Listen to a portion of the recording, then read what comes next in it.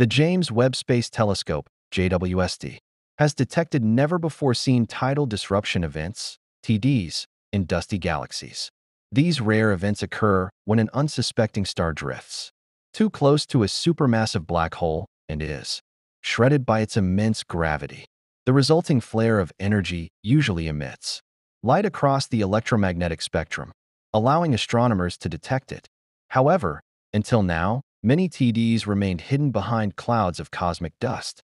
With its powerful infrared sensitivity, JWST peered through this dust and captured the light signatures of these previously invisible cataclysms.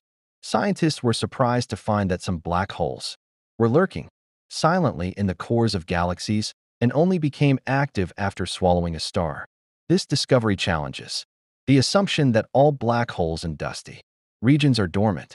It also suggests that black hole feeding may be far more common than we thought.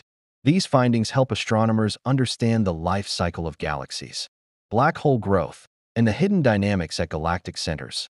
The research marks a major step in using infrared astronomy to uncover secrets that optical telescopes could never observe.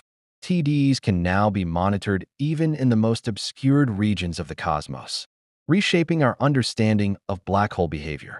Subscribe to BDON for more information.